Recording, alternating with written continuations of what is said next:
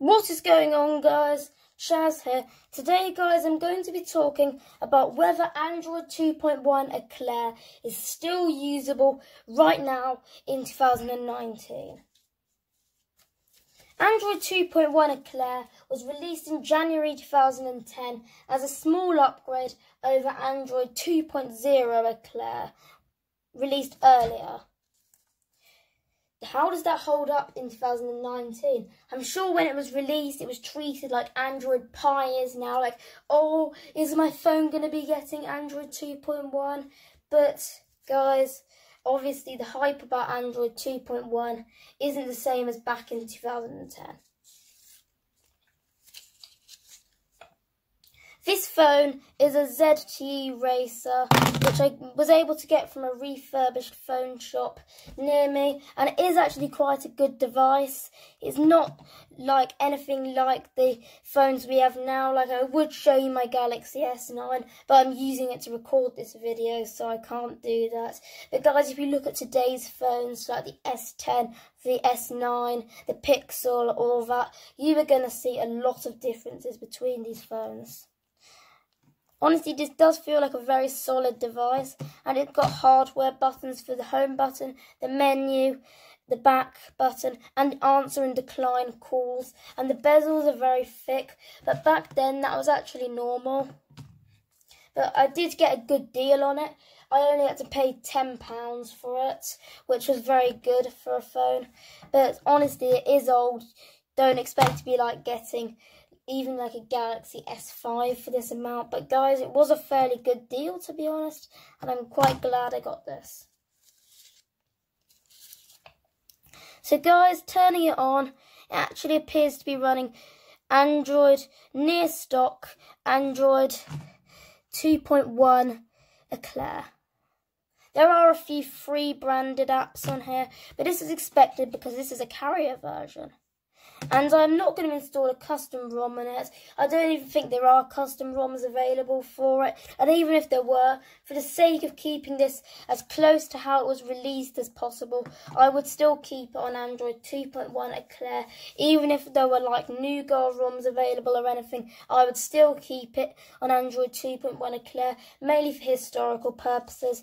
But yeah, that's that. And the UI looks very, very cheap and very, very ugly. And back then, that was normal. If you like look at Samsung's TouchWiz from like 2014, you're going to think that TouchWiz was the most beautiful UI ever. Compared to this UI remains until like Android 4.0, when they started cleaning up the UI a little bit and making it look a bit more polished. But guys, this does look really, really cheap. And Android phones were cheap carrier branded devices back then. They weren't like smooth gaming, high power devices that you have them as now today. Back then, everyone would have bought an iPhone if they wanted a premium looking and feeling phone, because Android phones just didn't make the cut back then, which was a real shame. It was quite a bad start for Android, but that is that. Now, app support is obviously going to be very bad.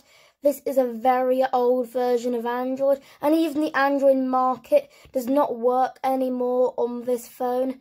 And it does still work on Android 2.2 Froyo, but it has been dropped for Android 2.1 Eclair, which honestly makes sense, because this phone is so old, and so is the Android Eclair operating system. And also, there aren't many apps you can sideload either, because a lot of apps developers will have migrated to newer Android SDK versions by now.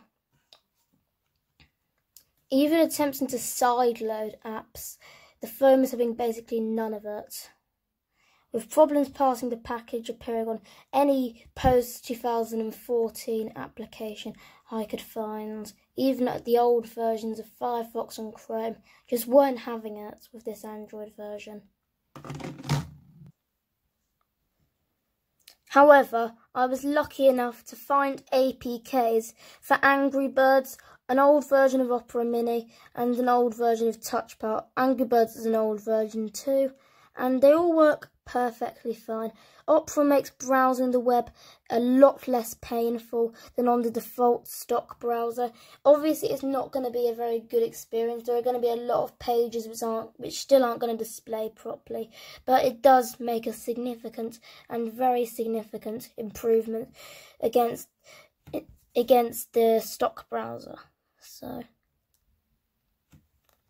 unfortunately, I do have to use my fingers to type. I can't just use my thumb like I would on a what? Alright. I'm not sure, but obviously the screen is going to sometimes cause you to press on things you don't want to press on. But it is easy to get used to if you don't mind. I know a lot of people buy the iPhone SE because of its screen size, but hardly anyone would buy an Android with screen size nowadays because they know how brilliant large Android phones are and how much more premium they look compared to smaller Android phones. But guys, this version of Opera Mini sure makes browsing the web less painful, and the touch power keyboard definitely makes typing a lot less painful, which is a plus. And Angry Birds is a game you can play if you're feeling bored. But honestly guys, it does still work. These free apps, they still work perfectly fine, as though this was a new and great operating system. But the current versions of the apps do not work. So the performance on this is actually fairly good. It's better than I expected. I've seen videos of people using the original Galaxy Note on its stock ROM, and it's really slow and pretty much unusable. But this is much more fast than I thought. I'm not sure. I think this is about 192 megabytes of RAM, which is actually quite good back then for a phone. Phones would be just cheap devices that would be smart basically, but now that isn't very good. But navigating the user interface and stuff definitely is perfectly usable. Even though it's not the best experience, it is still really fast on stock applications, and it's obviously still quite usable as a phone. So using it as a phone, I don't actually have a SIM card inserted in this, so I can't show its usage as a phone. This is a free branded device, and its previous owner did not unlock it, and I am not a free user. The free reception signals are actually quite bad here, but I'm sure it worked perfectly fine as a phone. And I'm sure it can basically be a smartphone, a phone that's actually quite smart. Obviously, it's not smart by today's standards, but guys, if you want a basic phone, this gives you all the benefits of a smartphone, at the same time as providing a basic experience. And even though its user interface looks cheap and unpolished, and hardly any apps work on it, there are apps that do work on it, and that's definitely a good thing. So overall, is it still usable in 2019? While it is actually still usable, there's not any major defects, like it being unable to work as a phone. Unless you want to buy it as a collector's item or maybe a short-term backup phone, then I really would not recommend buying any Android 2.1 phone. But if you just want a collector's item or just a backup phone that will be short-term, that you don't expect you to last more than a year or two, then this is definitely a very good phone, and so are all other Android 2.1 phones. And is it still usable?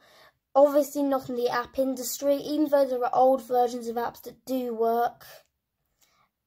It's still not really supported with many apps, and there are hardly any old versions of apps I could actually find. I did have to do some digging around, but guys, it definitely is good for a phone that offers the benefits of a smartphone in 2019, or as a collector's item, which I'm keeping this as. So yes guys, thank you for watching this video. I really hope you enjoyed, and you now know whether Android 2.1 is usable in 2019. And I really hope you enjoyed this. Please make sure to leave a like, subscribe, turn on notifications. What phone do you still use in 2019? How old is it? And is the experience good? Leave your opinions below in the comment section. Goodbye.